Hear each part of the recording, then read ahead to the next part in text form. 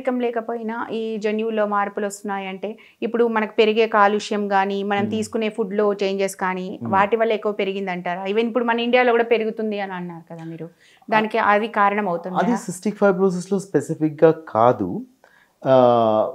మన ఎన్వైరన్మెంట్ అవి. But the very interesting question మీరు అడిగింది. ఎందుకంటే దో మనకి జెనెటిక్ ఇష్యూస్ ఉన్నా కూడా కొన్ని ఎపిజెనెటిక్ ఇష్యూస్ అని ఉంటాయి, దాన్ని మోడిఫైయింగ్ జీన్స్ అంటారనమాట. వాటికి మనకి ఏంటంటే ఈ ఎన్వైరన్మెంట్ కానీ ఇన్ఫెక్షన్స్ కానీ ఇవన్నీ రోల్ ప్లే అవుతాయి. సో అది ఇంకా మోడిఫైయింగ్ జీన్స్ అంటాం అనమాట. People are studying that at this stage. ఇంకా మనకి ఫుల్గా అవగాహన లేదు, బట్ దాని ఎఫెక్ట్ కూడా ఉంటుంది. బట్ జనరల్గా చెప్పాలంటే సిస్టిక్ ఫైబ్రోసిస్ మాత్రం it's a very specific genetic condition with modifying jeans అనమాట, ప్లేయింగ్ రోల్. అది అలా అనుకోవచ్చు. ఓకే, అంటే ఆ జన్యు మార్పులకి మనకి ఇదే విధంగా కరెక్ట్గా ఇది కారణం అని మనం చెప్పలేము. అంతే కదా సార్? కరెక్ట్. మామూలుగా స్పాంటేనియస్గా వచ్చే మ్యూటేషన్స్ అనుకోవచ్చు. కరెక్ట్. సో ఇలా ఇప్పుడు మనము మేనరికం లేకున్నా వస్తుందన్నారు కదా, అంటే మేనరికాలు అవాయిడ్ చేసినంత మాత్రాన మనం సిస్టిక్ ఫైబ్రోసిస్ ని ప్రివెంట్ చేయగలము అని అనుకోవడానికి లేదంటారు ఈ లెక్కన? It's very emotional question. మనకి మేనరికాలు కొన్ని మనకి ఏంటంటే కొన్ని కమ్యూనిటీస్లో కొంచెం ఎక్కువగానే ఉంటాయి, ఎస్పెషలీ మన ఆంధ్ర కమ్యూనిటీస్లో బాగానే ఉంటాయి అన్నమాట.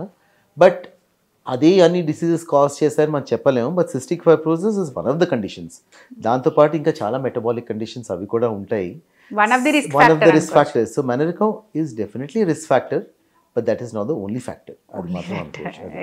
ఎగ్జాక్ట్లీ. ఇప్పుడు సార్ అంటే యాక్చువల్లీ నేను ఇది కూడా ఎందుకు అడిగానంటే క్వశ్చన్, అంటే ఎక్కడన్నా మనం ప్రివెంట్ చేయగలమా అనే యాంగిల్లో.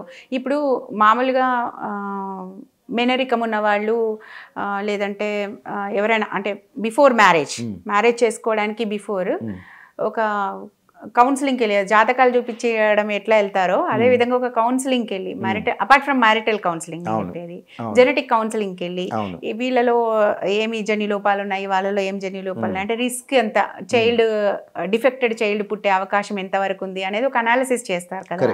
అంటే అలా చేసి చూడడం వల్ల ఏమన్నా మనం ఇది ప్రివెంట్ చేయొచ్చు అంటారా? అంటే సిస్టిక్ ఫైబ్రోసిసే కాదు, బట్ ఎనీ జెనెటిక్ కండిషన్ని అలా ప్రివెంట్ చేసుకునే ఛాన్స్ ఉంటుంది. ఇప్పుడు వెస్ట్రన్ వరల్డ్లో ఏంటంటే ఈ సిస్టిక్ ఫైబ్రోసిస్ జీన్ అనేది వెరీ కామన్గా ఉంటుంది అనమాట. It's very prevalent in the population. దాన్ని ఏంటంటే క్యారియర్ స్టేట్ అంటారనమాట. మనకి ఇండియాలో అంత హై రేట్ లేకపోవచ్చు. సో అలాంటి కంట్రీస్లో ఏం చేస్తారంటే వాళ్ళు ఒక husband and wife they want to have a child, వాళ్ళు ఏం చేస్తారంటే వాళ్ళ జెనెటిక్స్ అన్ని స్టడీ చేసుకుంటారు, ఆర్ అట్లీస్ట్ వాళ్ళు they choose to think about it. వాళ్ళు ఆలోచించి ఇద్దరు అగ్రీబుల్ ఉంటే చేసుకుని ఏం చేస్తారంటే వాళ్ళు వాళ్ళ జెనెటిక్స్ చేసుకోవడము, లేకపోతే వాళ్ళు బేబీ ఫామ్ అయ్యాక కొంచెం ఆమ్నియోసెంటెసిస్ లాగా చేసుకోవడము, ఆర్ ఐవీఎఫ్ అయితే ఎంబ్రియోని ఇంప్లాంట్ చేసే ముందు కూడా చేసుకోవడం, ప్రీ ఇంప్లాంటేషన్ డయాగ్నోస్ అంటారు. ఇవన్నీ పాసిబిలిటీస్ ఉంటాయి.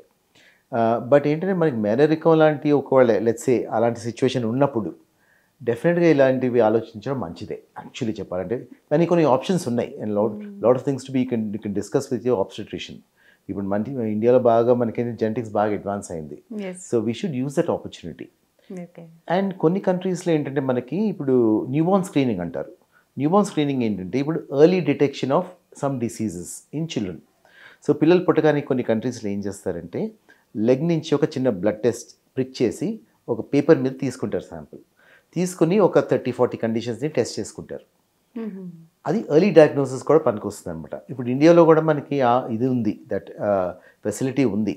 దో కొన్ని కంట్రీస్లో ఫ్రీగా గవర్నమెంటే చేస్తుంది, బట్ ఇండియాలో కూడా విత్ లో కాస్ట్ అది కూడా చేసుకోవచ్చు. దానివల్ల ఏంటంటే ఎర్లీ డయాగ్నోసిస్ ఆఫ్ కండిషన్స్ ఉంటాయి, ఇంక్లూడింగ్ సిస్టిక్ ఫైబ్రోసిస్. దాంతోపాటు కొన్ని హైపోథైరాయిడిజం అని, కొన్ని సిఏహెచ్ అని చాలా కండిషన్స్ ఉంటాయి అనమాట, మెటబాలిక్ కండిషన్స్. అవన్నీ మనం ఎర్లీగా పికప్ చేసుకుంటూ కూడా అవుట్కమ్స్ బెటర్గా ఉంటాయి.